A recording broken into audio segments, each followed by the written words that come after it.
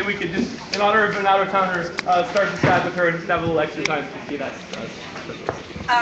Well, we've had occupation since last fall, and we've managed to get about 30 people to come down for S17 from all over the state, and this is kind of what I've talked to a bunch of them about like their opinions of what happened, and Jill supports thumbs up, great job. And great job on like morning tactics. We knew exactly where to go, how to fit in, didn't have any questions or like misunderstandings about any of that. We also found it really helpful for us as an affinity group to have we had green bandanas and all of us had one, so that if we lost each other, we had a colored flag to like all collect under, whoever was in the vicinity.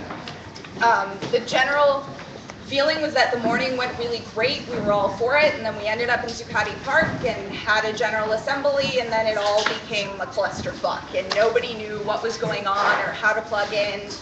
And then the NYPD was really using the streets of New York to pin us, and that people, we didn't know where we were going or what would have been a better route or not, but we kept getting dead-ended into these little areas where they could keep us on the streets and keep us penned in, and it was kind of, we wish that there had been more of a larger group feel and larger actions, because we didn't know who was there or how many people there were or whether we were being useful or not. Or, I mean, in the morning it definitely felt right, but in the afternoon we did not know how to plug into anything.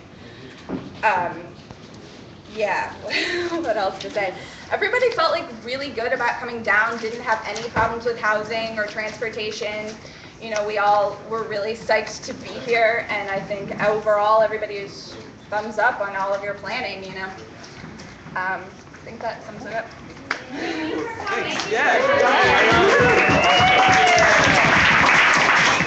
Okay. So Tess is taking a stack. Okay. So I just wanted to say two specific things from observation of almost all of these meetings. One is that I don't think we used consensus very well or very often. We had a lot of decisions that were emergent of smaller and smaller groups of individuals. Never once was the entire group asked for consent for anything. And consent got a little bit wonky. We say we use it, we didn't use it very much. The other has to do with the spontaneous march on Saturday and how that really wasn't spontaneous at all. I curated towards this group 2 weeks before it happened that was something that was being planned. And the criticism that's being used about the General Assembly that's on Saturday nowadays is it's only about half of the people who are showing up to it. Well, this meeting is only about half of the people. And you'll note if you look around, you don't see a lot of people who sleep in Trinity here. There's an entirely separate group of people that tried to get involved in planning, and every time they showed up and tried to get involved, they were effectively kept out of the meeting by one means or another. So they tried to curate this information forward and be part of the planning, but because they weren't successful in getting this access into this meeting, they felt like this was an in-crowd, that this was a clique, and because of this group turned around and said, I don't see where this spontaneous rogue stuff kept happening from, despite the fact that it happened on all 3 days, and that this was more or less planned for, but this group just didn't know that. Matt. Okay. This, about the 17th, obviously about the 17th, that's what we're talking about. It's called the morning, the People's Wall thing. I was told I would mention this, so I'll mention it. If the guerrilla actions blocking traffic were really cool, that was a lot of fun. As far as blocking the stock exchange, if you're going to do that, you can't broadcast it on Facebook because then it's obviously going to get locked down. If you want to block the stock exchange, it has to be spontaneous. You can probably do it with maybe 10 people if you know what you're doing. I'm not saying we didn't know what we were doing, but if you want to block it, it can't be spontaneous. It can't be like broadcasted. Hey, we're going to do this, and then obviously they'll lock it down. Just let it say it. Cool. So I want to just, of course, a lot of what was brought out in the report backs, I agree with, and a lot of the pluses, I feel really good about at 17. I feel like it was a really celebratory day, and I missed it already. That said, I do want to bring one thing that sort of bothered me right through the whole process, and when I plugged in about maybe 2 months before at 17, maybe 6 weeks, I'm not sure exactly at what point I was action after taking a bit of a break was seeing where we had come in terms of the issues that we were focusing on, the themes of the day, and the feeling that I had that the people that were in the room were in some ways a lot of the same people that have been doing all this really difficult work for the last year, but that we hadn't, the fact that there was not so much of a racial justice, it's not any really racial justice sort of analysis or framework in the day itself, that we had lost a lot of the people that would have brought that analysis into the day of action, and that was very obvious from the day one that I started participating. Obviously, I also came in relatively late in the game, but there was still 7 weeks or whatever to work on it, and that's just something that I regret wasn't more front and center. And I do feel like when we were at the height, Stop and Frisk was actually one of the sort of most successful aspects of the work that we were doing in support of communities of color and communities in the outer boroughs, same with immigrant worker struggles, and that we could have, we just didn't, wasn't part of the way that the day was sort of conceived. So that's just a big picture thing that I'm thinking about as we move into year 2, with all the pluses and the wonderfulness of the day. Pat.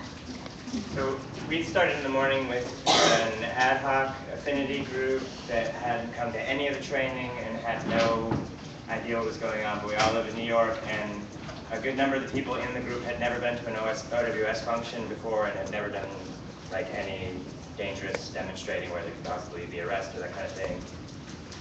I felt like the planning, we didn't know what was going on. We very quickly figured it out because it made so much sense. So we did the 99 squirrels in the morning. At first we were like running into the middle of intersections and then realized that we were supposed to swirl and that kind of thing, and we were like, oh, this is much safer. So from people outside of the planning sort of group, it worked really well for us, and part of what worked really super well for a lot of people in the group is how much fun it was.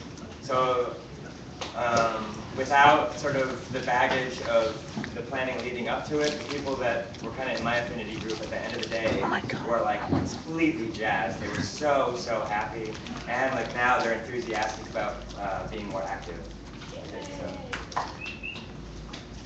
I wrote mine down because I lose focus. From the reports I've heard and read, and from the limited amount I've witnessed, we have plenty to be proud of. We assembled a wide range of people, mostly safely, and provided for their well-being quite nicely. Despite our differences, independent agendas, tactical choices, etc., and in spite of the mainstream media and the NYPD, we accomplished a great deal. One of my favorite managers always told me, though, once you think you got it, you ain't got it. So I'm going to be a little more critical than celebrate our successes. Internally, we speak of forward thinking in these meetings, looking towards the future with intent, and I think the ongoing focus on education and training is a good step in that direction, but I also believe we would do well to build trust and nurture clear communication from within and to continue reaching out to our allies for support. The biggest obstacles that I saw in this organization are staffing, work ethic, and communication. One, there simply isn't enough of the people. Two, some of us work really hard while others seem to see it more as a party. And three, knowing our independent strengths and weaknesses allows us to react accordingly. Understaffed, overworked, uninformed volunteers lead to burnout, resentment, and poor decision making. It also jeopardizes team building and even becomes dangerous. Let's move forward, banish elitism within our ranks, and find strength together. Thanks, y'all. Lena. Yeah, I want to echo Audrey in terms of the importance of racial justice that wasn't really addressed. I do think it's interesting on the Spanish version of the flyer, it did say economic inequality and racism, which I think is great. I don't know why that wasn't on the English one. It might have just been the last second thing. But I did see friends from Occupied Sunset Park there, and they were out in Battery Park during the spokes, and that's amazing. So it's like people are comfortable where they're comfortable being. I don't think we enforce it. I would have liked to see more of a highlight or more diversity. Also, in terms of what Sean's saying, I think we'll figure out a way, or maybe we won't, but we do need to address this issue of infighting and these general assemblies, and it's heated, and the stuff with Emma Goldman, Labor, Samumba, Trinity. These are real issues. I'm not trying to make light of it. These are real issues, and it's I think unfortunately it's turned into like Take down that to be designated. us versus Trinity, and I think there's a lot of overlap. I have friends that hang out at Trinity, fucking Mark Adams, everything, you know what I mean? It's like, so I think that's something, and I also think there were some people from that group that acted out, so it's not just like, ooh, you know, whatever, it's something to be addressed, like, a huge thing. And yeah, and I think we've already talked about it a lot in terms of actions. West Side Highway, I've already debriefed on that. I thought it was amazing potential, but just a red flag in terms of like putting people in danger and better communications. Cool. Blue shirt. AB. You want to take a question? Andy. Overall, like, all my comments are all about the planning process of this action. I thought the days were amazing. I think this debrief is absolutely incredible. No one's quit the movement, as far as I've seen during the debrief. Ultimate measure. Yeah, all right. So a couple things that I think need to be like addressed.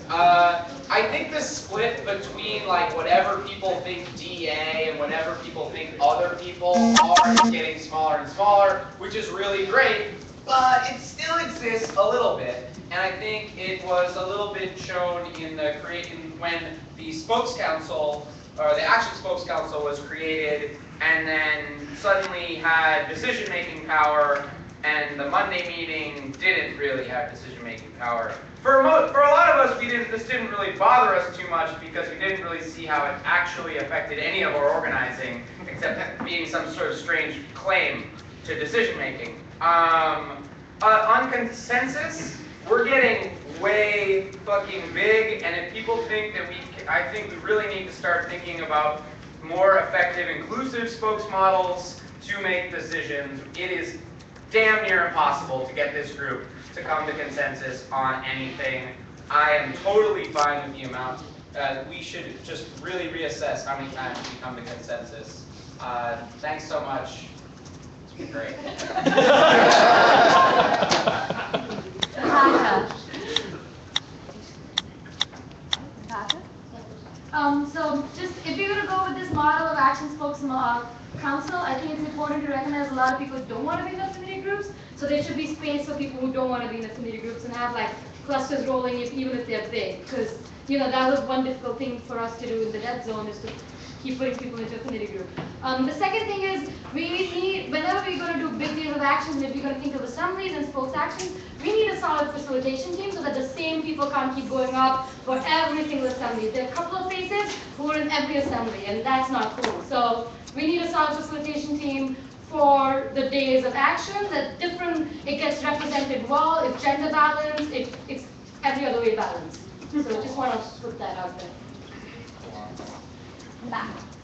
Yeah, I just want to say one thing about the tactics as far as all the planning that gets brought. I understand a lot of people do a lot of work towards that, which is important.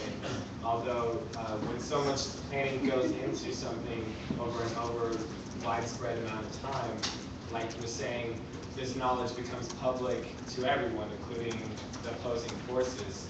One of the things that I wanted to mention that I think we've maybe gone astray from and not are forgetting about, which brought this movement so strong in the beginning and was effective for other movements prior to this one, was the idea of flash mobbing.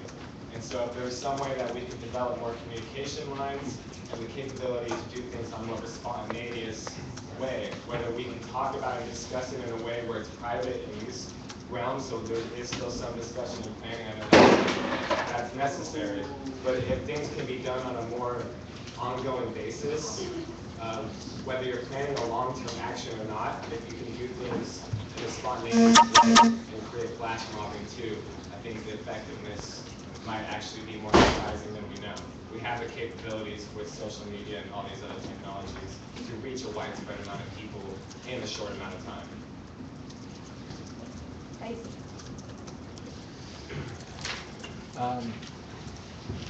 I just wanted to voice kind of a realization that I had at some point, which is that what the park did, the way that it brought people in and it put them into groups together and got them all working towards common goals. I think this might be the first thing that we've done that's done that since we were evicted. And it was one of those things where like, I didn't see it coming, even though I was trying to do that, and it felt really amazing. And I hope that we can continue to be as intentional about our structure as we were for this day, because when we aren't, it makes that impossible. We have to be able to like have a sense of how we're built and how our networks interact with each other. And if we don't, then we just can't tell people where to plug in. We can't create these open spaces. And that's to me like what Occupy is like these open spaces that connect to each other and work together in solidarity. And I felt like we were Occupy again in this way that we just haven't been since eviction. So that was really great. Danielle. Okay, so I have a short laundry list because I get distracted. So I want to give a shout out to a project that hasn't been mentioned yet today. It was part of the larger picture of S17 for university. To anyone who went, I love that it was after, so that it was like I did all this crazy stuff and then I could keep participating, and I think it was great for out of towners. And it was awesome. I want to give some down twinkles to the concept of unsupported actions.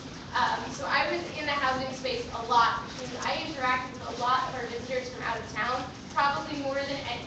People in the housing space interacted more with people from out of town than anyone else did, most likely. The very few people we already knew were there. Friday night's action. I don't know how we rein in unsupported actions. I know on Monday night we stopped a march by serving cake. Yeah, cake. So maybe we hate more cake on hand. Just willing to fund this initiative.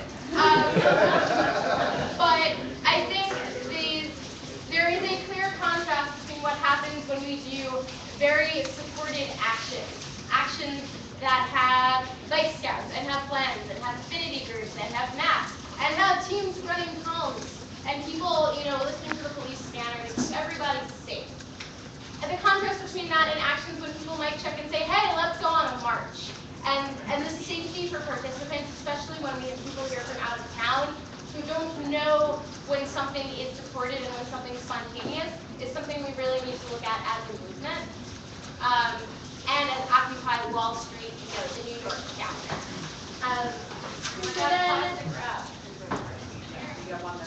Okay. So then the other thing I wanted to say is I feel like we launched year 2. I keep on getting calls from people who want to give us money, and they're like, but tell me about year 2. Year 2 looks awesome. I don't care what the mass media said. We are launching year 2, and I would really like to see this become a mass movement in America. And so I would love it if everyone thought to themselves, what does it take to go from being like a really strong fringe movement to being a mass movement? Like I was reading Strike That, 3/4 of Americans are in debt or something.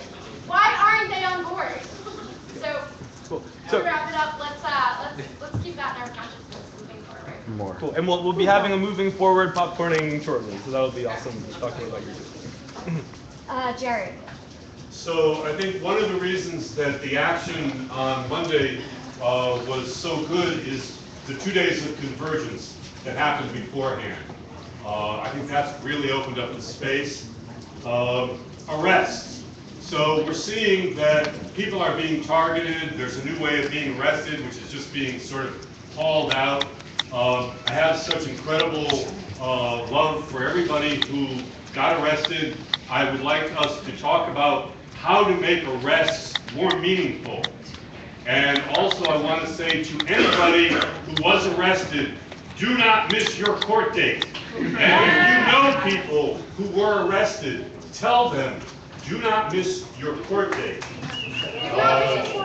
And then just to say that days of action like this are very sexy, but they're not the only things that we do. They take an incredible amount of energy and planning to happen, and they're great. But we have to become more, we have to conserve our energy and put it in the right places, I guess is what I want to say. Christina. Oh, I will pass, because it's been cut. Tammy? Me? Yeah. Okay, cool. A few things. One, about the meetings. I really loved our Monday night meetings. I felt like I got to come to a place and see people's faces again. I thought there was generally good energy, good respect, and good facilitation. And respect for what each other does well. I met a lot of people through them. And so I want us to think about good meetings make a lot of good things happen. There needed to be more communication between the various breakout groups because what happens in action affects what happens in versus affects what happens in support. So while the structure works in some ways, it doesn't in others. We forgot about comms kind of big time, I think, for the day, and we could have done a lot better with that if we put more time and energy and thought into it, and we can do really good things. We have all the tools to do it. Also, we haven't mentioned yet, but the pub crawls were cool, but we needed a team, I think, to work on them. It was just like afterthought every week, and some people got stressed and were working. I don't know if they were effective for outreach, but they were fun. And then I also, it's been said, but I don't want this to be a bookend, so I'm glad we're getting to next steps. And then finally, I was personally, and I don't know if it was founded or not, very, very worried about this day being on Rosh Hashanah. I was worried about the potential press, and having a service on Sunday night was a way to deal with that, and I found this group really supportive of that, and that was really, really appreciative. I really appreciated that. I'm sure others did too, and it was also very effective. Like there was a whole group that planned that day, that event that had never been in this meeting, and I was just liaising between them, and it brought a whole slew of people that never come back to that event. This is something that was after really. So that's the thing. Cool. So just a reminder, we have probably like 20 people on stack. 16. We have 16 people on stack. We have 20 minutes. We're going to need to close stack pretty soon here. These aren't supposed to be 1 minute things, so please try and be discreet about that. Okay. I don't know your name. Sorry. It's ID. I think Trinity, Wall Street thing is still a continuation of. You don't speak on. Trinity, Wall Street is still a continuation of the occupation of Wall Street.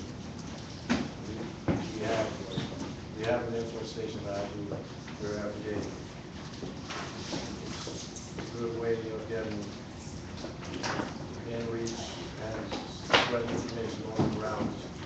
Still, some of the S17 flyers that we've gotten, we're not. They could have done a better job. I'm not going to take up more time.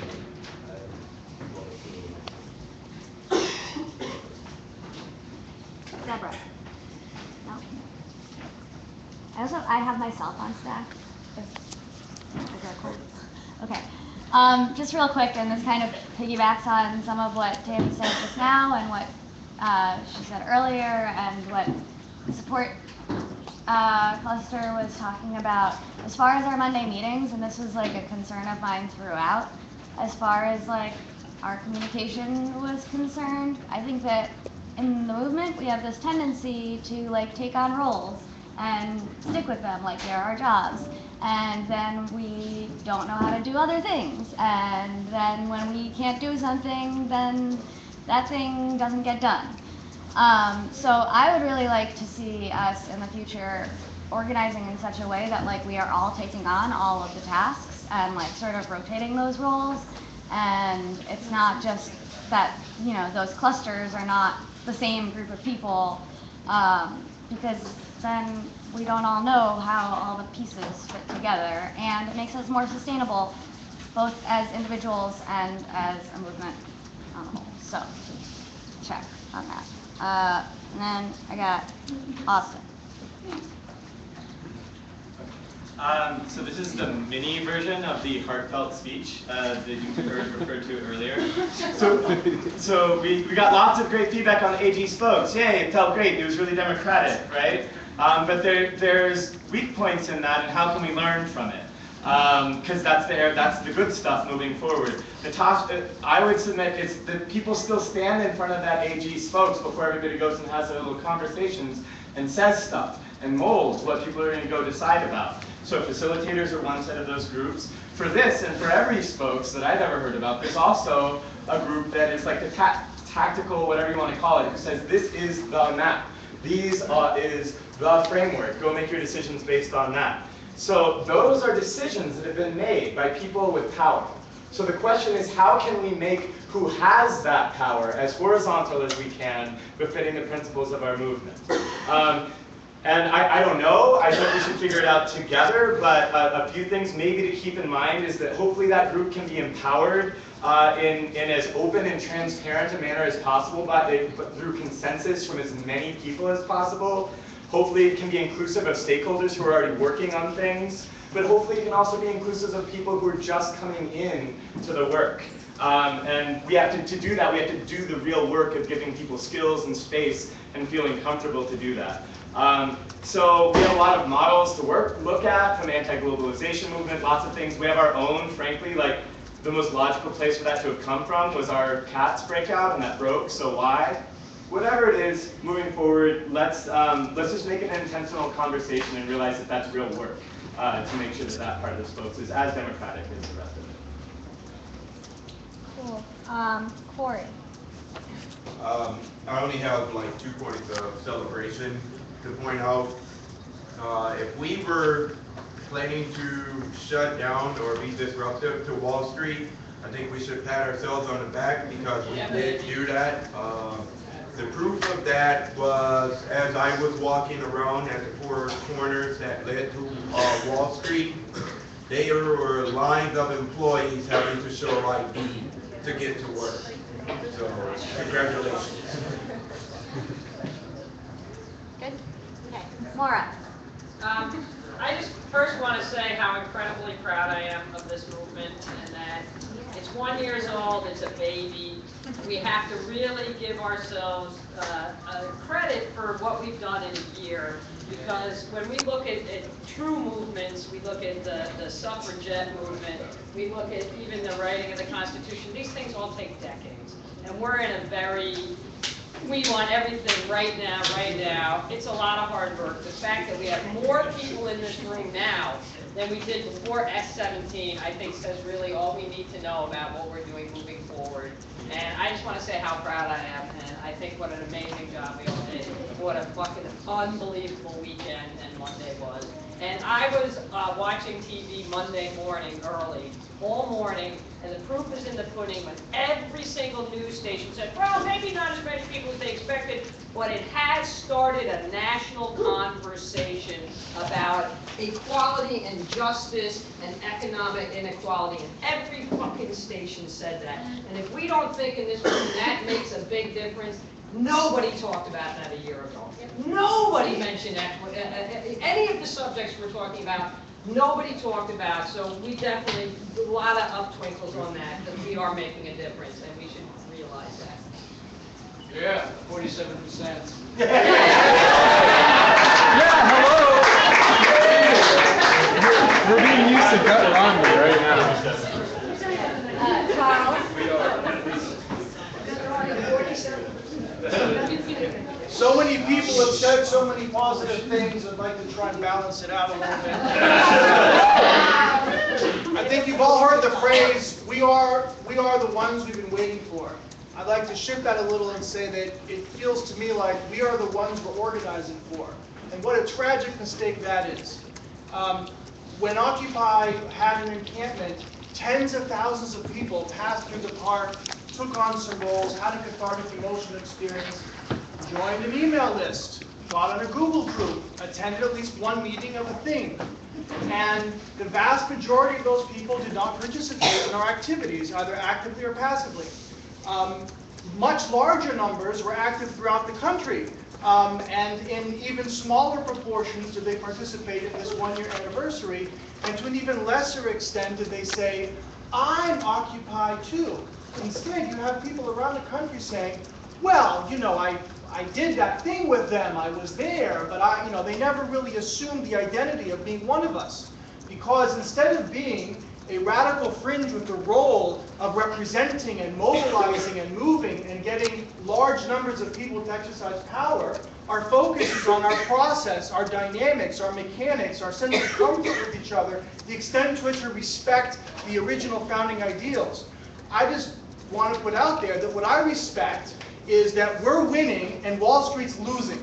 And I don't feel that that's happening, and I'd like to generate a greater sense of unease at the fact that that's not what's happening. Nicole. Oh, great. That's me. Okay, so a couple things to say. One, really good job, everyone.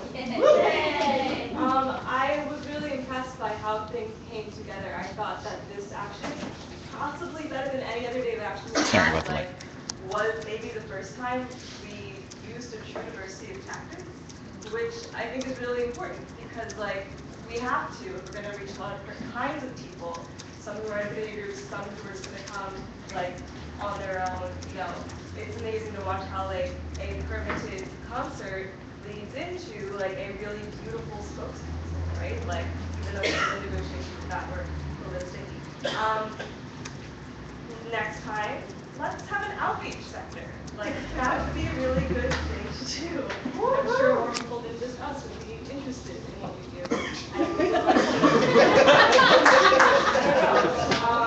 And I guess the last thing I want to say is we should be really, and we're growing, but conscious of the way that our planning meetings are organized because we need to definitely create systems where we don't just step away from the roles we're doing, but hand them off. Actually transition them. So more people can do that and are skilled in that. And be really conscious of all the different kind of levels of oppression that sometimes exist within our meetings. The space of the meeting was sometimes a really bad environment for a racial lens in the planning of it. And I think we can do better. So I think we should let ourselves aspire. Danny? Okay, one thing that I noticed a lot on the street on Monday, and I think we only kind of scratched the surface of it, and this is maybe counterintuitive and counter to the people who are saying we shouldn't have made all our plans really public. We didn't shut down Wall Street. The NYPD shut down Wall Street. And I think it would be an interesting kind of notion to go forward with of letting the police do the brunt of the shutting down for us. And I'm serious though, this is not a joke. And maybe being present, just by us being present there, their overreaction was so absurd that people were waiting in line to get to work. And we didn't have anything to do with that. We were there and caused it to happen, but none of us stood there and started preventing people from going to work necessarily. So I think if the NYPD wants to work with us, we should allow them to. I would say fuck the secrecy of we have to keep all our plans really secret. I would say publicize the shit out of it so that we get enough police that let the police do the hard work and let us just be there. Okay, we have what, 9? 8. Okay, we have 8 on stack and we have about 8 minutes left. So so I think we're going to go ahead and close stack. But we're going to be going into the year 2 conversation that Danielle had mentioned very soon. So I think we're right on time. So closing stack. Cool. Sam. I feel like part of one is for year 2 conversation. Just to quick around this, and I know there's been a lot of tension around the process versus action versus it's important that we do it differently. I just want to throw that out there. Our process is important as long as our process is going towards something. So just want to throw that out there. I also want to share a really fun part of my day around shutting down Wall Street. I was in the Comm Hub so much of the day and only got out a couple of times. And as I was trying to get back to the Comm Hub after seeing the park, I was blocked in my path by this giant march, and I couldn't get through. And I was like, God damn you, maybe you enemy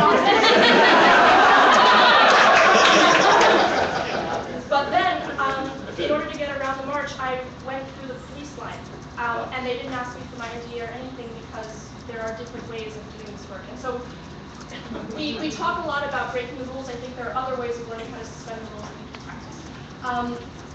Then touching on some of the things that others talked about, not having to be the same people over and over. I'm going to talk about training because that's what I always do. I talk about training. there aren't a lot of people who talk about training in this space, and that's problematic.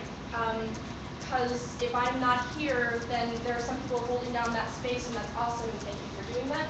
But there aren't a lot of people in this space who can, do like these giant mass trainings a couple of days before an action, and then are, very action mother flies in from Austin to do it. And so, which is, great, but that's a very specific skill set. It's also a teachable skill set, and in the same way that comms got into a really scary place because our comms person was away, and we were like, oh, well, I guess we won't do it. That needs to change. And so I guess maybe I'll do it right now. Please raise your hand if you felt like training before days of actions was important. Awesome. Cool, I agree. Everyone raised their hand, by the way, for that. Building actions and learning how to do the kind of action training that I do and preparing for training. Oh, great. So now I know who you are. Come and see me and we'll work on this together, okay?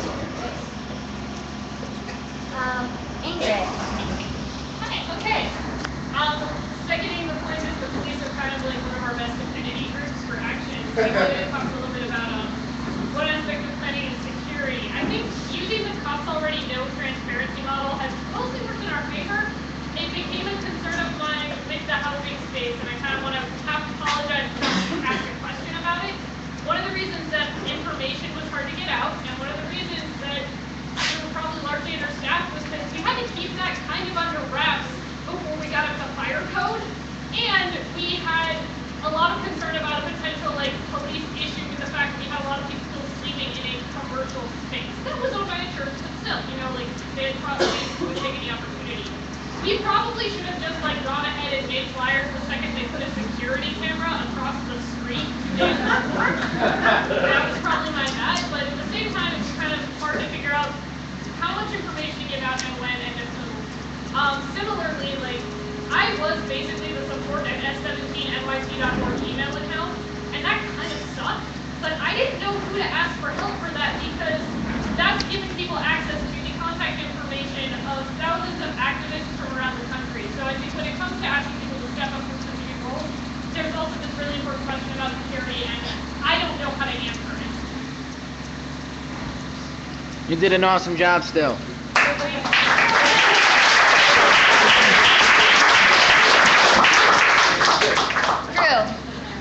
All right, planning in public. I think that we did an amazing job of proving that we can plan completely in public and that we should continue to do that because I don't think that 99% of us understand true security culture in the world of Facebook. The convergence. I think that the convergence was very powerful, very amazing, and I wish that it had had more oomph. The next action should take 1/2 the time. We need to document what we did right and what we did wrong. Also, Trinity, Union Square, our brothers and sisters that are doing things that maybe we don't think is a great idea, but they're out there, they're doing it, their skin is in the game, and and people were pushing for them to be brought into the process in some fashion, and I don't think that we succeeded in that at all. Did Rebecca leave? Yeah. Yeah. Okay. Dan.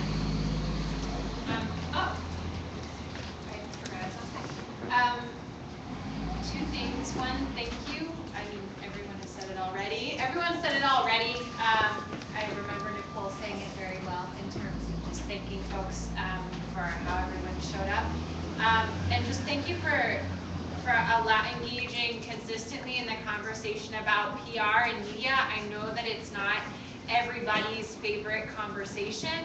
And I know that there's a lot of distrust and confusion and feelings around what it even means to interface with the mainstream media and fuck them, they don't, all these things, right, that come up when we talk about it. So thank you for continuing to be open and to create space for what we do on the PR team, because we do have the best of intentions.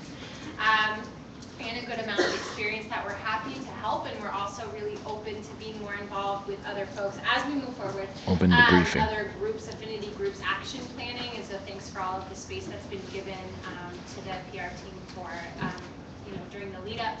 And then the other thing was just flyers. I made some. I don't think they were particularly very good. I didn't have a lot of time, but they were kind of, I think they fall into that like pit of like, what's happening with outreach? And so just, if you're a flyer maker, for the next days of action, however we plan those, just like keep your ear to the ground of like when something might be needed, because I make them sometimes, but they're not that great. So other folks should be excited to make flyers for the next day of action. Better than mine. That's it. And I just have Chris and Sean left. Right? I didn't miss anybody, right? Cool. Okay. Yeah, I'd like to just say that the revolution has started, the revolution's begun, the revolution is now. And seriously, I came about that like in S17. It's like happened. We're all sort of waiting for it to happen. And I say that in light of a lot of what's going on here. It's like we have an opportunity coming up on October 13th. And S17 was amazing. And we made a lot of mistakes and we had a lot of great successes. But if we think that like there's going to be a point in time when all of a sudden we're perfect and we have the perfect event that's going to change the world like that, it's not going to happen. We're going to build up to that. The revolution is happening now. October 13th is the next opportunity for that to happen and to experiment and continue to fucking experiment with this shit. A year ago, they were talking about a debt ceiling. Now we're talking about strike debt and debt burns. Come on, what's more exciting? Debt ceiling or fucking debt strike? Strike debt, man. And seriously. And one last thing I'll say is like, we won. We fucking won. One person in an intersection, one person in a bank lobby, one person confronting a white shirt fucking commander is living outside of the lie that Havel talked about. And that fucking breaks the system. That's revolution. That's protest. And we got to remember that. One person in an intersection, we had hundreds. So let's just keep it up, give ourselves props, and not look at the numbers so much in the media, because they're not going to tell us who we are. We know who we are.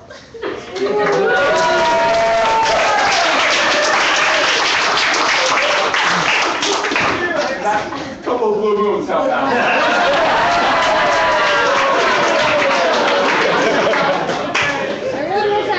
The Jamba Juice. No? After Sean, you want to?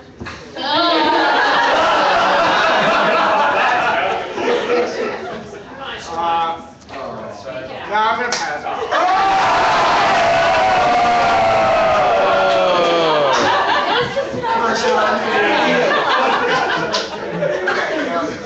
Well, I'm going to talk about.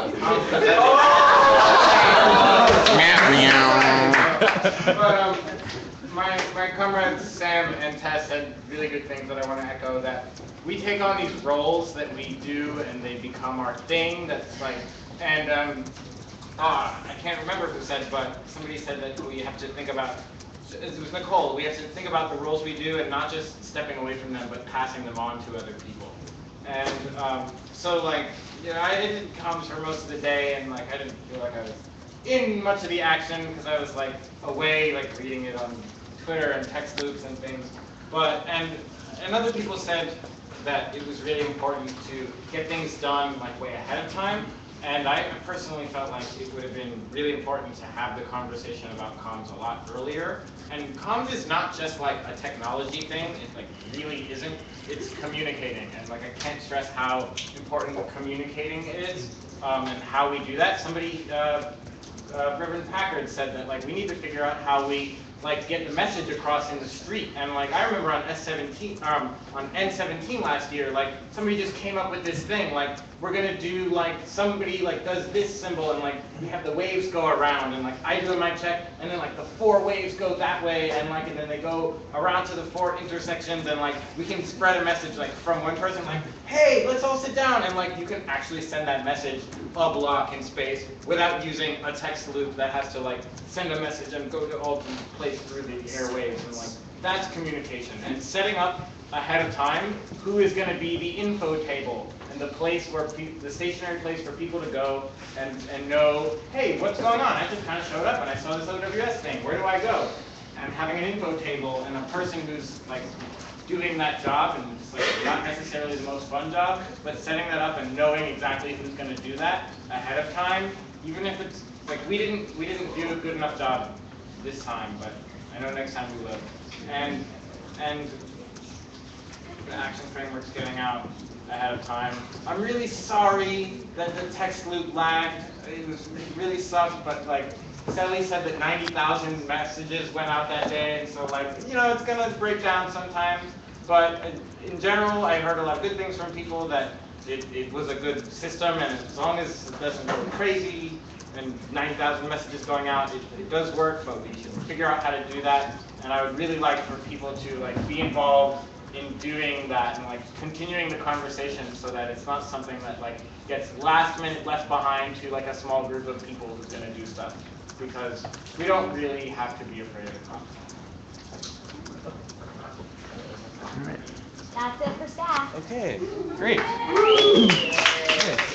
Okay, so what we have here on the agenda now is we had the idea for popcorning next steps, but we feel like that's already been coming up a lot. Danielle's referenced to year 2 and people talking about things that need to be improved in terms of skills, education, empowerment, outreach, work and responsibility, roles. These seem like they'll be ongoing conversations.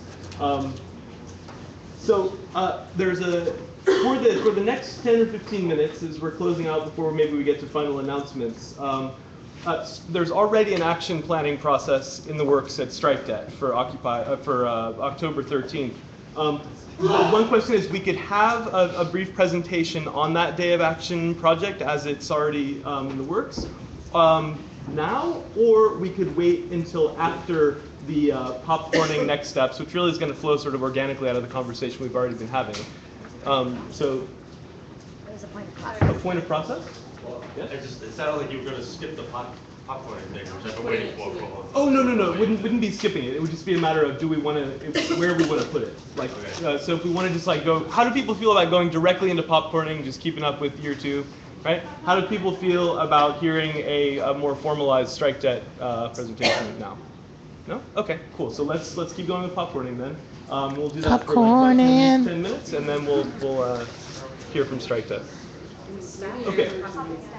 Remember, it's not. No one's going to start eating popcorn here. Encouraging new voices, folks who haven't maybe spoken so much already, and also popcorn, for those who don't know, is like boom, boom, boom, boom, like quick, short, kind of like pithy, exciting ideas and visions and fantasies and hallucinations for the future. Now you know what popcorn means. So, look at that. You learned something. So just one of the processor, maybe more experienced people, do we do stack for popcorn, or popcorn is just boom, boom, boom?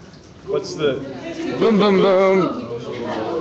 Okay, so people. Who calls on the next? Maybe someone started off, and then people can just call on each other, but try to be mindful. Yeah, just call in the next boom, boom, person. boom. Be mindful if people have already spoken a lot. Try to give some other folks an opportunity. Okay. Really short. Okay. I'll start. I'm really impressed with the trauma thing that Chepe organized. I wasn't able to be there, but I heard a lot of amazing feedback. I think we need more of that with massage therapists, psychotherapists. Jail support was amazing. It was the first time I did it because friends of mine were in, and just like huge props to people who've been doing this since like December. Also, I want to touch base with people about long-term planning. I know it's vague, but me and my friend Antonio are interested in that, so see us, like 2-3 years down the line. In the back, I think it's really great that people have so much footage of arrests and actions, like the legal team has been saying.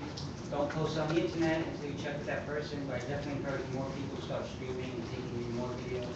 Because when the person goes to court, it's very much helpful. I think this is more, I'll try to make this brief, but I did notice in a lot of the coverage about S17 and what we accomplished in year 1, there was a lot of reference to projects that are happening outside of this room, whether it's Sunset Park or Hot and Crusty, or all of these projects that I think are at the heart of what we want Occupy to be about, but that weren't actually part of S17. And I think that there's this real tension, and I felt the tension when I was going in between these meetings and then meetings with like the groups that are working on Hot and Crusty, for example. example, who weren't actually all that active on September 17th. And we need to really investigate that for the future. What is the difference between doing that local organizing work that needs to happen in communities, and that we need to be supporting in a really systematic way, and then feeding that into our days of action, and having our days of action and the people who are involved in this process also really support the efforts that are happening in communities. Year 2.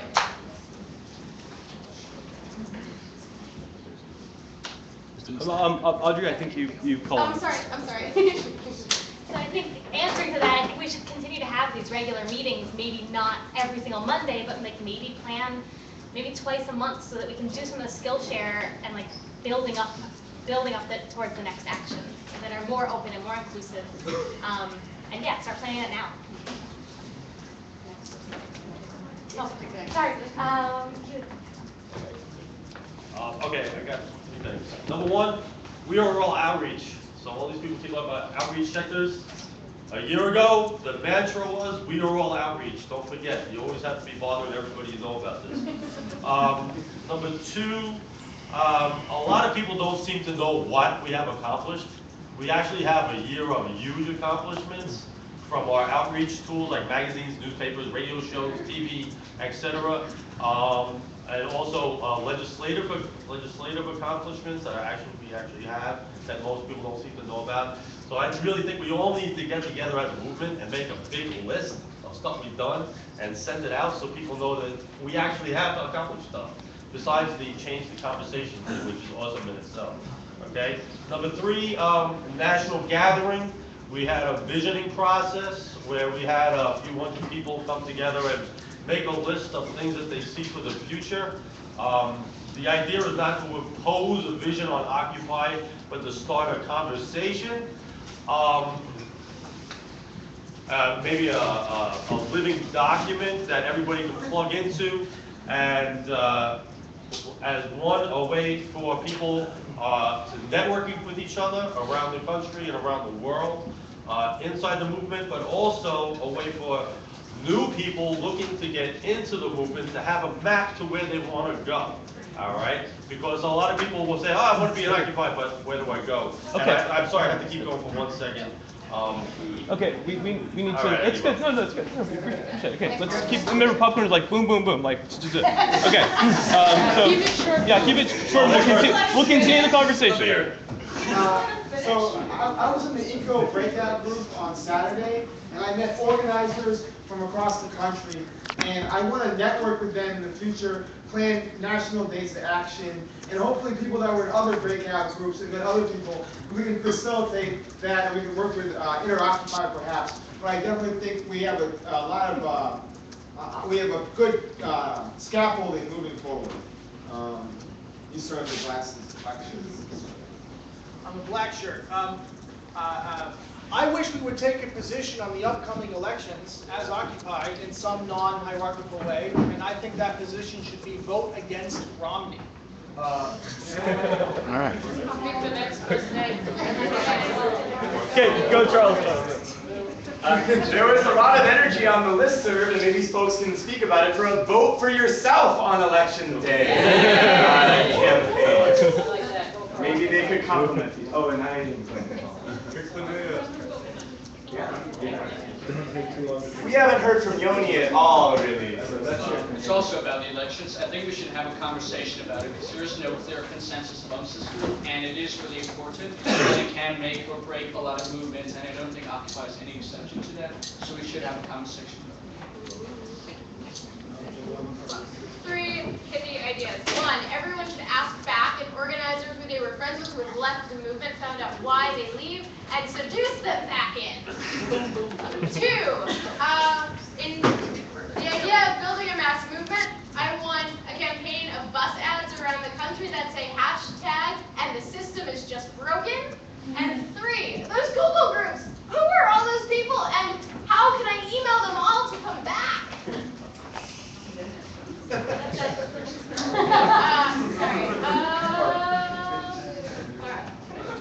Just real quick, I'd like 10 minutes, and whenever our next Monday meeting is, to talk about Occupalooza. The kitchen group did a lot of work We got consensus from the GA about doing a giant concert. We met with the city over 4 times. We have a lot of stuff in place to do like a giant World's Fair, kind of an Occupy what we see the world as festival, where the action itself is a giant outreach festival, where we're going to have all kinds of fun and games and stuff, so we can get families, we can get people who are really outside the movement to come in, because a lot of people are kind of afraid.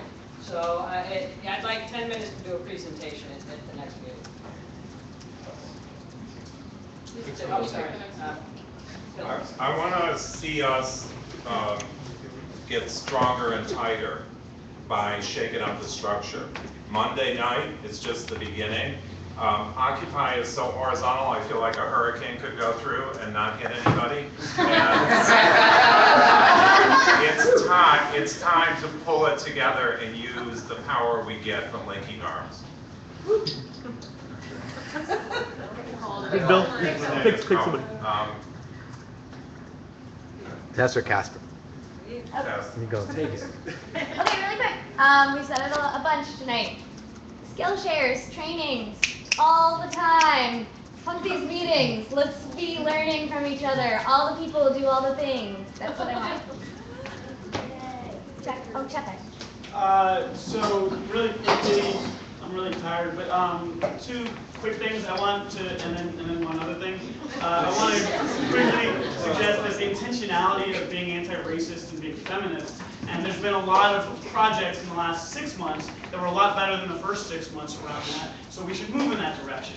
And I think, and class struggle direction as well. And I think it's also important to move in a direction where we're intentionally paying attention to confrontation in Lower Manhattan and how that interplays with taking back the commons in police and privatized space for public discourse, but also how those 2 interplay with our local struggles and the local projects that thousands of us are engaged in. And just an example of that is, I love Strike Debt, obviously, and I've supported and I come out to it and I've burned my fucking debt, and it felt great. But Strike Debt gets a clear, much larger place than Hood Week, which Occupy the Hood has been working on a tremendous amount, and is happening in late October. And the immigrant worker justice projects that have been happening constantly and working and fighting on really hard issues and making victories. So, just some ideas.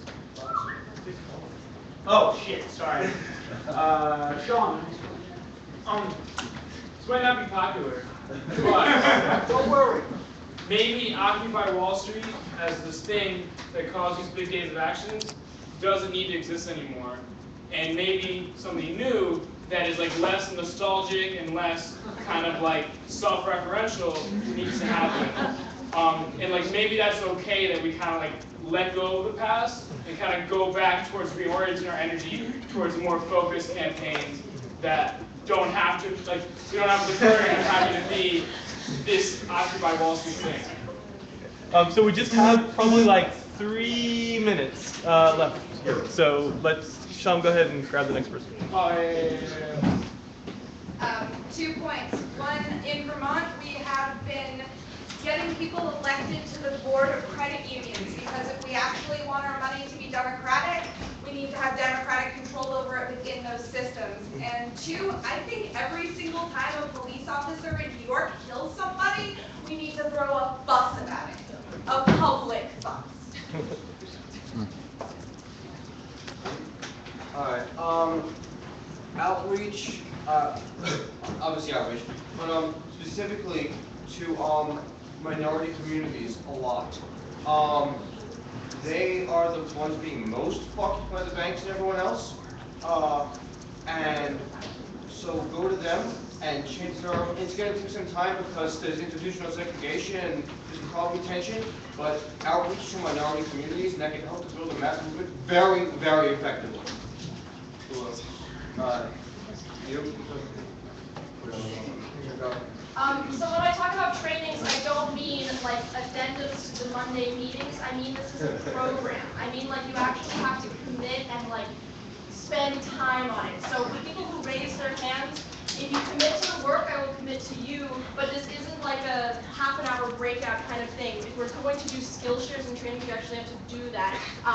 You know, Lucky in the other breakout was talking about how he was in a training, it was a very controversial training, even though I was part of it, but where grandmothers were saying, hey, train us to do it and we will stand in between you and the cops, but we need to do that. The institutions who pull together those trainings aren't going to do it. We have to do it, and it's not just going to be me and a couple of other people. It's got to be larger than that. Last person. One of the things I wanted to mention that I found very moving and could potentially be pretty incredible, walking along the march when we were civilianing, somebody started up bum, bum, bum, bum, bum, bum, and then maybe down the street, another one bum, bum, bum, bum, bum, bum, and this went on for a little while. And it showed a lot of solidarity that was going on within the street in a very subtle but very obvious way. It might be something we might want to do in terms of outreach, not just about making flyers and paper and things like that, and making our presence known all the time that way. Okay, cool. So that lightning round is over. I think that some folks from Strike That are going to give us a little presentation. Sam, do you have a point of process? Yeah, sorry. It seemed like that was really fruitful for a lot of people, and so if do folks want to keep going for another 5 minutes? And if it's like people are tired and Strike That wants all of that space and doesn't want to extend, that's fine. But it seems that there was a lot of when that was the last person. So maybe that's a question for the group. So we were going to propose that folks, there was going to be a summary, and that if folks should feel empowered to call a next step meeting with whoever wants to do it. Or if you want to continue, it's getting very late. Yeah. So I mean, yeah. Okay. Let's do a temperature check on Sam's point here. How do people want to continue jamming for a couple more minutes on this lightning round thing? Let's go to 10. Okay. So I'm seeing some mixed and some down twinkling energy. I don't know if that's enough to really keep going. What Sandy would think that's going to focus a little bit. Announcements? Okay, let's try it again. Full participation. How do folks feel about continuing the jam session for a couple more minutes? Okay. That's pretty mixed. So there was exactly 6 up, and the rest was Okay. So I'm gonna. How about we do 5 more minutes? Yeah. All right. Yeah, just do it. 5 more minutes. Okay. The point of process. How do people feel about 5 minutes? Okay, there's people who are grumpy about that. All right. So here's the thing. Strike That's going to do this real fast. Then people, as Sandy said, should feel empowered to start to do some announcements and to start talking about next step meetings, 2 month, twice a month meetings, whatever it is. I think people can have that conversation. But this is how we set up the agenda. People are grumpy about 5 more minutes. Let's hear from Strike That 013. Okay, hey everyone. I'm Winter. A lot of you know me. So basically, it's just like a large announcement we wanted to do. It's hard to get everyone in the community together, and we just wanted to make a few points and basically have an invitation for the group, for the community. But also, I just wanted to, while everyone's together, be really clear about what Strike That is, what's been going on in that group, what its relationship to Occupy is, all of these questions. So the first thing I want to say is that Strike That has been a group that's been meeting since about May, June, and we started meeting in Washington Square Park. The group kind of grew and grew and grew. It felt like there was a lot of energy, and now I'm really excited to share what we've been working on because a lot of us feel like it's really big. And it's a group within Occupy, so I think that everyone here should feel like part of it and feel like really proud of what's been going on in this group. I think we're all happy to participate in S17, in the deck cluster, and all throughout the weekend. I think we've had a pretty good consensus in our group that what we are doing in Strike That is building a debt resistance movement as part of a larger movement of movements. And I think that we see it as very forward-looking. We have a lot of projects that are in the works for year 2, and we're really excited to see S17 as kind of a launching pad or kickoff for this year 2 and all the exciting stuff we're doing. On Saturday, a lot of you know we had a book launch for the Debt Resisters Operations Manual. We had a huge attendance at Judson. It was really exciting to share all the things that we learned while researching this book. I think it was kind of one of our secret successes of the whole weekend and of S17 that Occupy actually put out, a really solid book describing this system as it stands as a debt system and how we can fight it together. I think that, myself in researching this book, I discovered a lot that I really want to share with this community. I think we realized that debt is really something that connects all of us in ways that I was absolutely shocked to discover. I'd worked with Occupy Student Debt Campaign back in the fall. A lot of time while people were in the park, I was trying to organize a debt strike, which I still think is a large way we can take down capitalism, to be honest. We discovered that 75% of people in this country have like insane amount of debts. And we started reading about municipal debt and how that connects to the austerity fights in Europe. And then I think really where it got interesting is where we started looking at the connections with debt as a system of control and how that connects to the prison industrial complex and how that connects to the alter globalization fights in the early 2000s and how this really does kind of come out of that struggle, where this was really a structure that was pushed upon the third world from the first world and really moved into the first world that we're experiencing right now. And we call it austerity, but they've been calling it structural adjustment programs for years. There's this like myth that it's this like middle class white problem, but it's absolutely just bullshit. I mean, really, when you look at low-income communities and when you look at race and debt, it's actually low-income communities and people of color that are being absolutely slaughtered by debt. So I think we also have started to think about, in the Free University, we had a lot of really great teach-ins and started thinking about how debt connects to eco and how it connects to this like growth economy that's just destroying the entire planet and making it inhabitable for us. So I think we were all really excited to keep this conversation going with the rest of the things that are going on in this movement and make sure that we all kind of stay together and keep having communications about this. I'm also really excited to talk about the Rolling Jubilee, which a lot of you have probably heard about. There's basically this little glitch in the system where we can buy cheap debt and then cancel it. I think we're going to try to have a huge campaign for this in the fall. Anyway, so to get to my point, we had a debrief yesterday. We talked about S17. We talked about building debtors unions, possibly having a debt strike, building mutual aid networks. But really, we got excited about having a new day of action within the next month. We really want to keep the momentum going from this movement, from these last few days, from these last few weeks of organizing. And there's been a call across the world for October 13 as a global day of action against debt, including a call for global noise, like casseroles, just making a fucking fuss, making all these connections, being out on the streets. And Natasha's going to talk about our role in that. So does anybody remember October 15th from last year? That was the Global Day of Action, right? We went to Times Square. That was the day when many occupations popped up and other things. This time it's called on October 13th and it's called Global Debt Day of Action. And that's the reason I think Strike Debt really stepped up and decided that we should call it. Now we have 3 weeks from now for October 13th.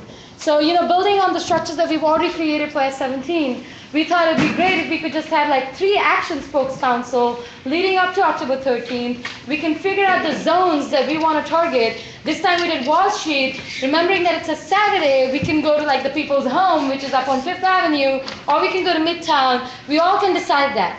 Now the thing is, we can have this spokes council decided by the people over here, what days they wanted, or Strike Debt could just announce it. So that's a decision that this body can make if it's interested in this call at all. And so if folks are interested in this call, the idea is you come up to the spokes council with already a plan or an idea of what you would like that day to look like, rather than discussing it on the day of. So that we already have moved a step forward and we don't waste meeting times. The other thing is, it's not an affinity group spokes council as such, you can be in an affinity group, or you could just be a cluster, or you could just walk in. So it's totally open, and it's up for the group to take. That's all. When and where? That's exactly, if that is a temperature check that needs to be taken, if folks are interested to take up this action spokes idea for O13. If not, then Strike That can just call it, and you guys, it's basically, yeah. Okay, so we're going to do a temperature check on, with the S17 planning body. We've been all been working together for the summer and into the fall. How do we feel about forming this action spokes, 3 action spokes in the next 3 weeks, leading to October 13th as a big day of action? Okay, that's looking pretty positive. Looks positive. Any clarifying questions or concerns? Do people want it on Monday or a Sunday? Okay, wait. What days people want it? Is this day being called by Strike That to the rest of the world? No, it's not. It's already a day. It's already a day. We last year, October 15th, people called it from other parts of the world, sorry, not country. And this year it's called the Global Debt Action. There's already global noise, which is the idea of casseroles, which is again related to Spain, Greece, like all these, it's the same tactics, so. Okay. Any amendments that people would like to make to this? Question.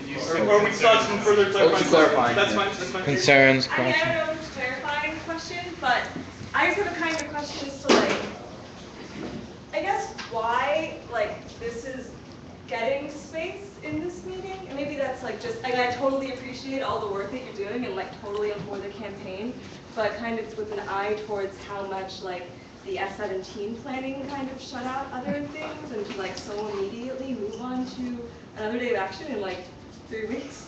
I totally get that it should happen, but I'm kind of curious as to why it's not happening in like a different meeting. But maybe that's just me. But that's because that we don't have time, and again, it's the same thing, it's 3 weeks. And the other idea is that this can build off like other things that people have mentioned. We can have better trainings, better facilitation team, better, comms, reach out to people who weren't part of S17.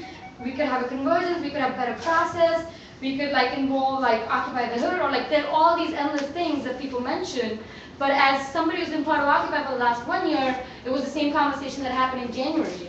And it's something that we keep building on, and if you look at another day, we could probably build on the same thing, or like at least experiment more. So. Marissa? Yeah, isn't there a meeting on Wednesday if people want to get more into the details of it? No? Why am I getting down to this? There's an action meeting on Wednesday. But that's specifically like the Strike Debt project, if people want to come to that, or like if people want to do their own thing. So that's the idea of the action spokes, right? Anybody can come in. Who cares? It's not specifically just Strike give Debt. them a So basically, all right, on S17 we had an amazing zones divided, right? We had 4 zones. The reason why Strike Debt decided to take this up because we had a lot of people in our zone, and it was a global debt day of action. But it just can't be about that if people want something else. It's just a way to like make a process more horizontal if people need it to be. If people don't want this, they can just come to Wednesday meetings, which are Strike Debt action meetings, and we can end it over there. It's a decision that this body makes. The idea was to just put it to this body because it already exists. We have nothing else that exists right now. So the idea is to just put it here. If people want to take it, they can take it. If people don't want to take it, that's totally fine as well. Okay, so let me also respond to that. I mean, Strike That is going to do something on this day of action, and I think that we are saying that we will bottom line as spokes council, we will make sure there's facilitation, so that we want to invite the community to also be involved in this like global day of action. And I think that the reason we're doing it here is because this is where the community is meeting. There are no other meetings for the movement. Okay. So Amin had a kind of a point of process, and Lena also had a clarifying. I mean, in all fairness to the group that's presenting, that was the agenda. The agenda that got presented to the group at the beginning of this meeting. It's on the wall. Yeah, it could have just. We have facilitators that are running through it. Now, if people know, and you had a temperature check on it. Now, I can understand the need for more popcorn, but I also understand it's just popcorn. It doesn't result. 5 more minutes won't result in me hearing 20 more people. But having said that, that's awesome, but we should just be more respectful. Yes. Is my thing. This is like, we have a process, we talk about process, here's a moment of respect in process. Mm-hmm. And they can finish the presentation and it's over. Yes. Clarifying question? I didn't know if you were like actually doing a temperature check on whether you wanted to do your action spokes or whether you were just gonna do your regular, because of the short amount of time. I mean, I almost feel like, for me, I'd rather you just make your action meetings and then let us know, and I'd love to participate in that. I didn't know if we were trying to make a decision to start a spokes council or whether just to have you guys do it. I was confused. Clarify, please. So, all right. So we have a couple more clarifying questions. Oh, man. Here's the thing: is that Strike Debt is going to call this action, or it already sort of has. And the question is whether we want to use this space to come to a decision about whether this community that's been assembled through the S17 planning process, whether this is the place to move, or just come and plug into Strike Debt on Wednesdays. That's another possibility. The action spokes will be the structure that will be used to plan it. And the thing is, we do need to start. There's maybe still some elements of the presentation. We also do need to wrap up this overall meeting. And if this becomes a big debate, that might not be that productive because Strike Debt is going to go ahead with it in any case. So the question is how relative to this meeting we want to proceed. So if this becomes something really controversial, there's mixed feelings, people aren't feeling good, that's fine. This isn't the place to do it. I think, and I don't know if you guys. Okay, so in terms of continuing with some more like feedback points, questions, etc. Who do we have? We have Lena, Pete, Ethan, Christina, Ethan, Marissa. Okay. Yeah, I'm Lena. These are my comrades on stage, whatever. I think Strike Dead is great. I also agree with Nicole. I think it's taking up a little too much time. I also have a problem with this agenda wasn't set for on the online community. So yes, let's have consensus. Let's be respectful.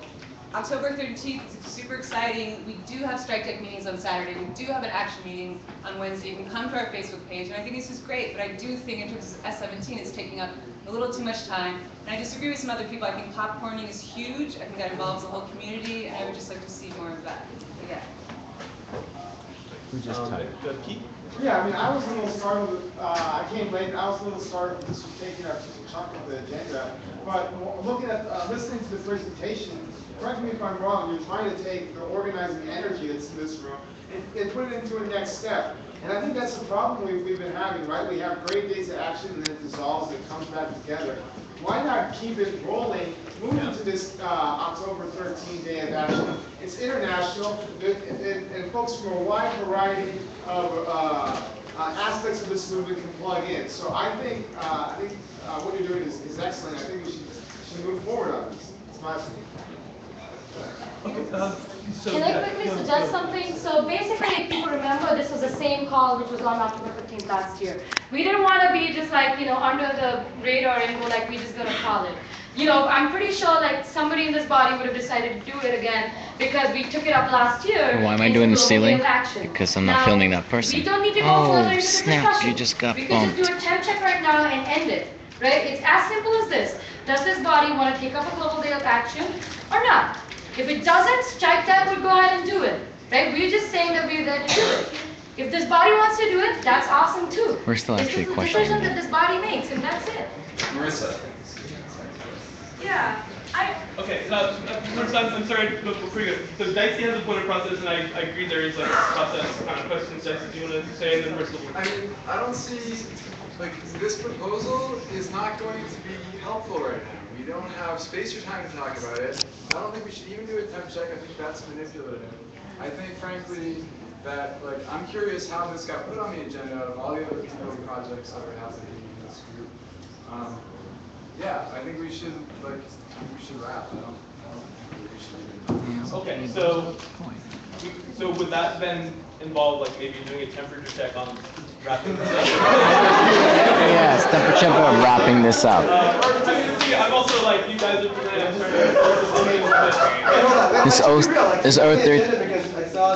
October 13th is really, more longer conversation than what we have here as time. And it makes sense, unfortunately. Word. I also think, like Peter pointed out, this is a real opportunity. I think when the announcement happened, we weren't paying attention. I'm seeing an expert facilitator over here saying like, and I'm.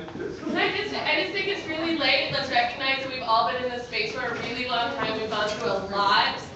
Strike Debt has made a call, and the intention is to hold a spokes council that we saw successful this last weekend. And I think there's an invitation. I think we can leave it out there, that for right now. I think that's the most productive thing. Yay, an invitation. So thank you. That's not like unanimous approval. So Austin facilitator scoops in like a guardian angel. All right, thank you for doing it. All right, so with that, so the invitation stands. Tells you Strike That Wednesday night, Saturday. Where? Wait, hold on. So to be clear about it. Okay, well, yeah, we've already said, and then we're going to go to announcements, and we're going to. Okay, yeah. So the action planning meeting for Strike Debt will be a Wednesday night at 16 Beaver at 8. Not Judson. Judson, I'm sorry, Judson. And we will just make a call for the spokes council within the next few days, put it out on Facebook, send it to the S17 list. And I hope everyone joined us because this is going to be an awesome global day of action, and it shouldn't just be Strike Debt out on the streets. Downstairs in Judson, not upstairs, downstairs. Downstairs. So I think about the list. Okay, so Drew has, this is back to sort of S17, like This is infrastructure. I think we need to start wrapping it. It's like super. Okay, really fast, super fast. And we need to move into announcements. We need to go for it. Announcements. I have two options. One, we take the S17 list and all like the services, the support list, all these 5 lists that we have, and we push them all into discussion, and that's how we continue, or we don't do anything. Can I get a temperature check for merging the existing S17 lists into one list? Does that sound like, just so there's not 5 lists floating around and we just have a million lists all over the place? All right. One list. No, I'm just asking if that's something, and then I'll start moving forward on making that a reality. And maybe you announce that on the list. Yes, we'll know what's I going will on. make that very clear. Okay, great. Okay, we're going to start taking stack for announcements. And Take stacks for announcements. Okay. This almost over. Okay, wait, folks. Tess, can you still help me with stack? Okay, cool. So, okay, so, Tess, is it okay? All right. Yeah, okay, that's sorry. Okay. Monica. Yeah, should I start? Yeah, you start. Hi, I'm Monica. Hopefully you all know about the Spectrum pipeline by now. If you don't, it's this 16-mile fracked gas pipeline bringing radon-based shale gas from the Marcellus Shale in Pennsylvania straight into New York City. And we are on a ticking time bomb. We have 6 weeks until they finish construction at the Hudson River Park spot. I want to implore, is that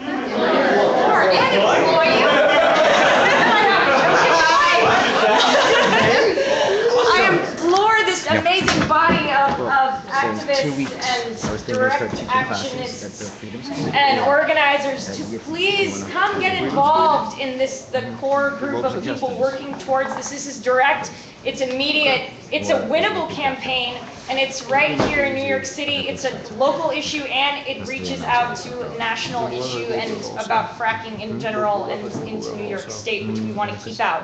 So please get involved. Come talk to me or Pete or Russell. That's it. Oh, right. But we thrown into the... Sorry. Okay, Tim. Okay, 2 things. One, we just had our anniversary. There's anniversaries all over the country. People from Philly, Boston, other places are really asking us to come and be in solidarity with them because they came to us. Philly's October 6th. Boston is September 30th. DC has several. Please go. Also, a lot of them want to do swirls. Please talk to me if you want to help people do swirls. I don't know how to do it, but I can connect you. This was asked to me to share. Thursday at 4:30, there's a march from Trinity to the Barclay Center that's opening in Brooklyn. It's evil. And Jay-Z, it's Jay-Z's thing, and they're going to be protesting the Barclay Center and Jay-Z with a march, overnight occupation, and a morning press conference. Thursday, 4:30 at Trinity. Sean? I want to walk. Ingrid? I pass. Ethan? Kitchen has some limited resources remaining and a dedicated staff we can help on an as-needed basis. Stay in touch. Yay! Especially October 13th, strike that people. Please talk to us. We'd love to help you. Yay! Yeah, I was totally serious about my offer for pro bono chiropractic exams. I'm going to give you my contact, so write it down, and you can give it to anyone. It's Dr. Brown, Dr. Brown, I was like, DRBROWN at functionwellness.com. Email me with any requests for exams for post-arrest injuries, and if you need an adjustment, I'll throw that in too. And Cheppy, thanks for doing your wellness program. And also on Thursday evening, the fucking neo-Nazis of Greece are coming to town. They want to set up an office. We're meeting up at the Cooney Center Thursday evening, 365 Fifth Avenue, room 5109 at the Cooney Grad Center Thursday at 6 p.m. Thank you.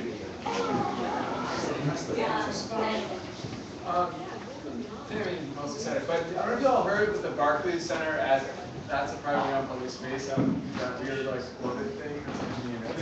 So that's the risky thing. Awesome. Yates. Yeah, Earth Day is coming up, April 22nd. What? Occupy Earth Day, Epic Collaboration, Strike Debt, Eco Cluster, Giant fucking climate cap in New York City. Rain will be there. Wait, Ingrid? Perhaps my original announcement was going to make any sense, but I helped make the maps for this and for May Day. I'd like to start actually passing on some of the skills that I have, so I'm not the one making all the fucking maps. Yeah. Plus, the Occupy map has a ton of useful data. Christina makes maps too. Please talk to me after the meeting if you want to talk about maps. Maps.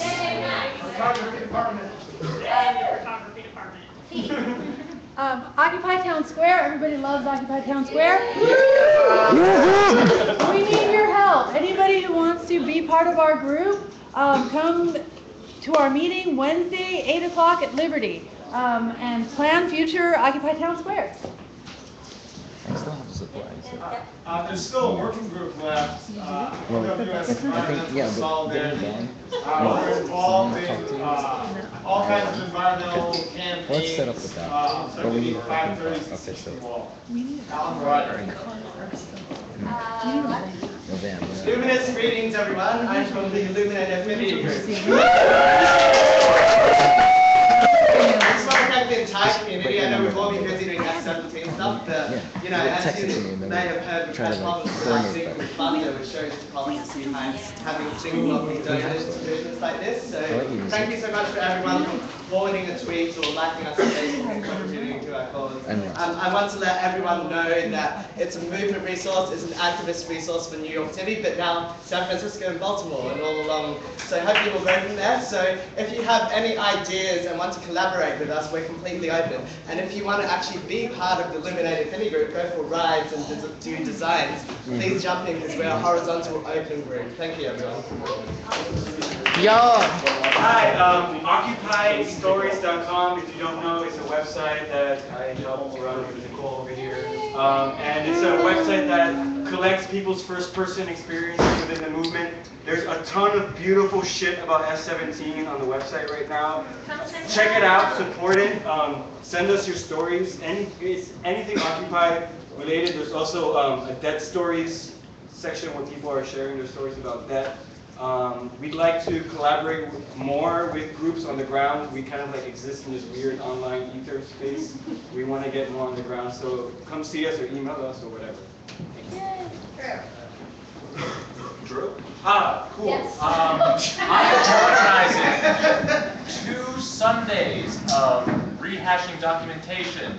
Please see me after. Ingrid will be there too. It'll be awesome. Ingrid! Talk to me right after this meeting. Also, OccupyWallStreet.net literally belongs to you. The NYCGA bought it for all y'all. And if you guys push and prod that website, it can become something that is like S17 website, but like all the time. Infinity. Yeah. And beyond. Alright, fellas, AM, Occupy UC Transit, be on the lookout for that, cause that month we had to go through all actions in all 5 boroughs, so be on the lookout for my proposal, coming soon. But also coming up this Thursday morning at 11:30 a.m. on the Broadway side of City Hall Park, it's called a rally for the NYPD Accountability and Community Safety. It's called with a pattern of Community Safety Act. It's called for bans and territory profiling and awful searching. Require the cops to add ID themselves for explain action. It creates real NYPD oversight. So again, this Thursday, September 27th, 11:30 a.m. is on Broadway side of City Hall Park. It's all funded by Community United for Police Reform, Justice Committee, and Bronx Offender. So if you want the information, you check the website, changethenypd.org, and we'll link you the information to the website. Also coming up on October 7th, it's called The End of the War. It always marks the 11th anniversary of the war in Afghanistan. It takes place 4 to 7 on October 7th, located on the Ad Clay Powell Junior State Office Building, 165 West 125th Street, that's the corner of 7th Avenue within that Ad Clay Powell Jr. Boulevard in Harlem. So it's called the action to end the cutback, stop with the stop and frisk to racism, and mass incarceration and racially responsible, and stop forced incarceration. So the information go to the website unapeace.org. It's part of the National Organizing Protest takes place October 5th to the 7th. So South Park Community Congress will be out there as well as other organized group will be the part of this. And also, finally, Free the Cuban 5 month. It'll continue on to October the 12th. If you remember the Cuban 5, Fernando Gonzalez, Ramon Lavavino, Gerardo Hernandez, Antonio Guerrero, and Ray Gonzalez. So if you need events to take place, you can email them freethecuban5@gmail.com. You call them at 718-601-4751, or you can check the website freethecuban5.org, and the information will be there. Word. Yeah.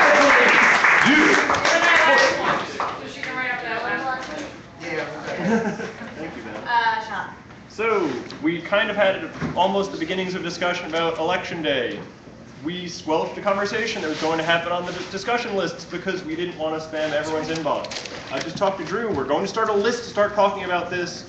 Subscribe to it. It'll be offered on the so that only the people who want to talk about it have to have their inbox suffer. Cool, that's it for announcements. Yeah, you all did awesome! Pat on yourselves on the back. If anyone wants to talk to me about training, I'm going to stand by this window. Everyone wants to talk about training, sit by the window over there.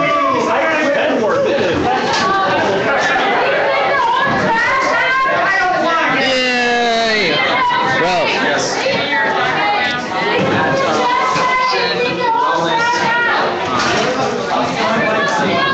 well, everyone's leaving. I just want to recap. Everyone's really did a tremendous job today. We went through the agendas, what we wanted to succeed. We accomplished them. We pat ourselves on the back. A well-done job. Drew is fucking gleaming of happiness.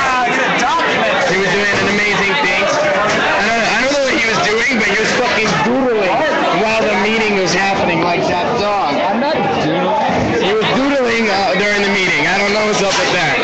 He was taking notes and doodling. You ever heard of security culture, man? It's a green budget.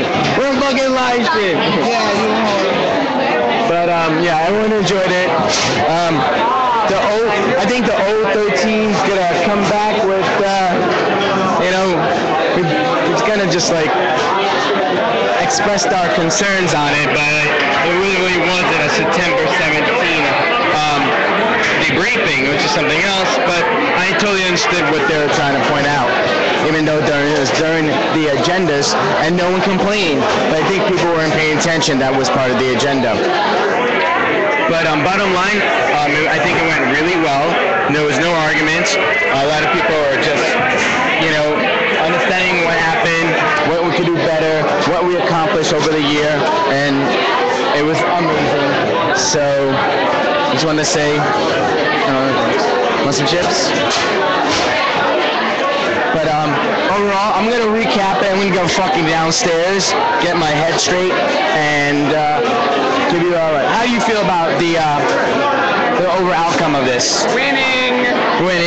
Dude, you must have like 1 million fucking live stream followers now. Yeah, right. I got 1,000 after I got arrested. Yeah. 22 people, random. What's up, 22? Yeah. So Sean, tell me about it. Like, how do you feel overall? How this went today? I think it was a good debrief. It was like a lot of meetings, there's a lot of info to pack into the time. Like, so it takes a little time. So with the breakout, I didn't like live stream that. So your breakout seemed a lot of more like heartfelt apologies that was going in your breakout group. Was that like, that's what happened exactly? Well, you know, the action breakout had a lot of people to like answer for things, and I think that came out in a good way. So people actually stood up and like owned their shit when they made a mistake? Yeah, and like that happened that way rather than like a big awkward like argument in the big group, or like a kind of call out like that would have been weird. So like, you know, the things that needed to be said got said, and like, you know, we're all comrades here and we all like are committed to continue to work together. So like, it happened in like one of the best ways I think. Nice. All right, well that's good.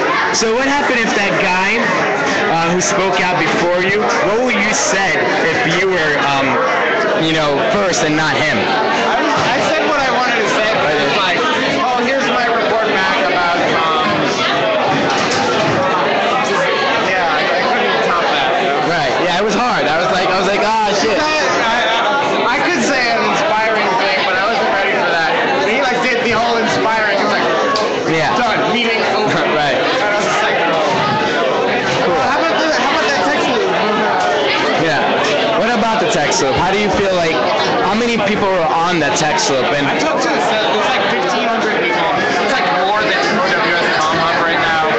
I mean, I thought it went. And what was the lag? Like how many minutes or seconds? There was like an hour. Oh shit. It was like a really key hour where they were backed up.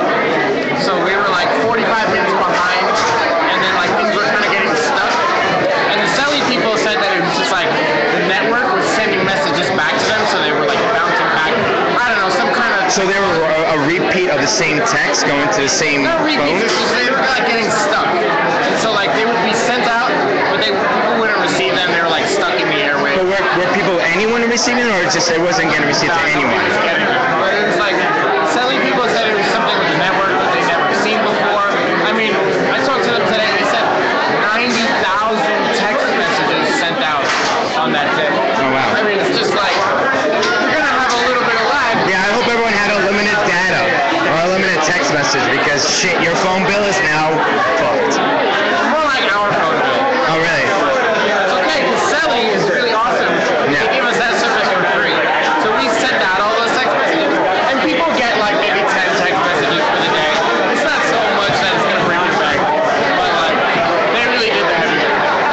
Really got a shout out to Selly. They're probably not watching, but people it's like 20 people right now. There used to be 35. So people are watching. I do want to say the live stream. Selly is really important and really, really fucking useful. It's like my favorite thing besides Twitter. It's even more useful than Twitter in many cases for like organizing your occupation. Why Instagram, right? Not Instagram. But it's so useful for like you have your people in your occupation and like you work out a system and a protocol arrangement that like you can send out the meetings that are happening and you're sure that people get them because it's like I'm on the Selly, I got the text message. It's like you can miss an email, you can not be on Twitter for a couple days and totally miss something. But like when you have a Selly team that like says like here's our working group meetings and here's our assemblies, it's happening Saturday at this time, everybody be there, and you can build that and like get all the people who ever want to come to your meetings for your local city's occupation and like you totally just organize it that way so that like you can like get people informed about something. I think it's fantastic. It's super easy to use. You just look up cel.ly on the internet and like so many occupations already. And there's a new app now that you can see like the little shitty avatars. There's a fucking Android app. There's a fucking Android app. There's an avatar for that goddamn text message. You do not need a fancy phone. You don't need a fancy phone like a dirty iPhone 5 because it's garbage. Don't buy it. Yeah, you know that the people who make iPhones, the Foxconn workers in the factory in China, they fucking rioted, man. Yeah. Because while people are like buying their iPhones in America, like people are exploited in China to like work 12 hours, 15 hours a day. And they're getting beatings every time. Like it was like a whole. I lived in China for 2 months. We have an 8-hour workday. In China, there's a 12-hour workday. It's like that's the standard. You go to work for 12 hours, and maybe you sleep for 4, and hang out with your family for 2. I mean, like it's crazy. So like, you gotta think about like, yeah, you got a nice smartphone, and like you're living all great in the USA, but like the world's getting fucked over, and like that's how capitalism works. In order for you to have your nice things, like in order for them to profit off of it, they fuck people over. They fuck the little people. You don't see it. Yeah, you don't even care. That's the problem. You don't even care the mechanics inside this machine that how many people put their little pieces. It's not all machine done, but people actually take the time to put the glass in. It's not all machines. It's actually people manufacturing, pressing buttons and operating these machines that we don't care for. And do you think that those people, poor ass factory workers, have any ownership of the fruits of their labor? No. In like millions. Or do they even own themselves? They're just selling iPhones. Do you think that they get any part of that? Right, or do they own an iPhone or an iPad? No. They know they made made one. The iPad Mini is coming out. iPad Mini is just an iPhone Maxi. It's a Maxi pad, but the girls. Oh, I just said something sexist. Sorry about that. So, let me wrap this up. So, Austin.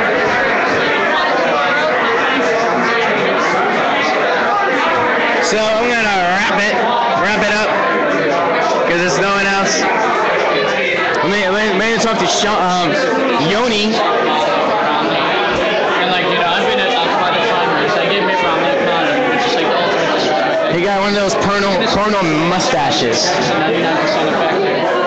I think we should be at their Hofstra debate October 16th, and the presidential debate should be there November 6th, 7th, which is in like 6 days. Yeah, I don't think voting right in is the right thing. If people can do what they want personally, you should fuck with Thanksgiving Day. Some people will vote for Obama. Take Columbus Day. But I want to ask you. So I was reading your little I guess I don't know if it was a blog, but it was your encounter when you got clipped for the first time in jail and your hearing piece went out. So give me more what exactly happened and how many people were there for you when you're. This was my first nonviolent civil disobedience protest, November 17th, convergence around the New York Stock Exchange.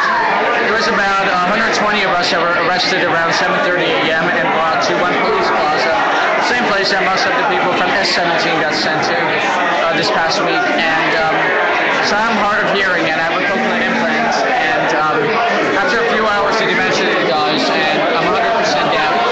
And so, there was a lot of people here. It's a really festive atmosphere, but I don't hear a sound of it. And it's really difficult, I think, to make friends, particularly when you're deaf, when you have a harder time communicating. So there was this guy, Minister Eric McGregor. He introduced himself to me. I still don't know I didn't know what his name was back then. I couldn't understand it. But he was listening to me. An awesome photographer. He's an awesome photographer. Yeah, the photographer. I didn't know that at the time since he didn't have a camera in jail. But then, so I explained to him my situation, and he did a mic check, and I understood that, and everyone's listening. And I can do a little lip reading, and so he was explaining, if anyone calls Yoni, grab him and, bring him to physical attention.